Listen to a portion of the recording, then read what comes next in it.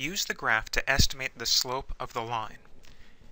So there are a few different ways we can think of the slope, but a couple of the common ways, or one of the common ways, is we can think of the slope as the ratio of the rise of the line to the run of the line as we move from one point to another. So I'm going to try and find a couple of nice points on the line, points that go through the grid marks. So I have this point right here, that looks nice, and this point right here.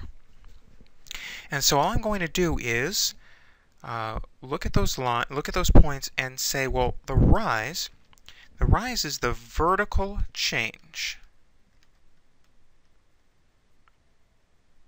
And we think of up as positive.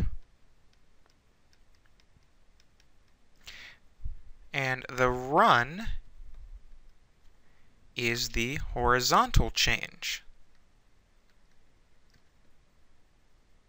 And we think of right as positive.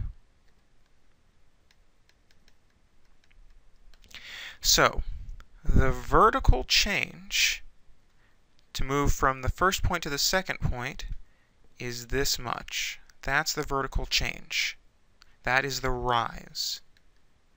And so that rise is up 2 units. Up 2 units. So I can think of the rise as being a positive 2.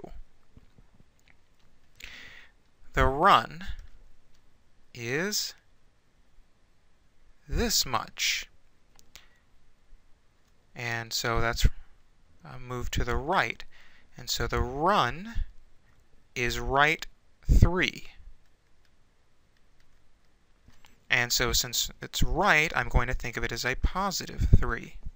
And so then the slope is 2/3.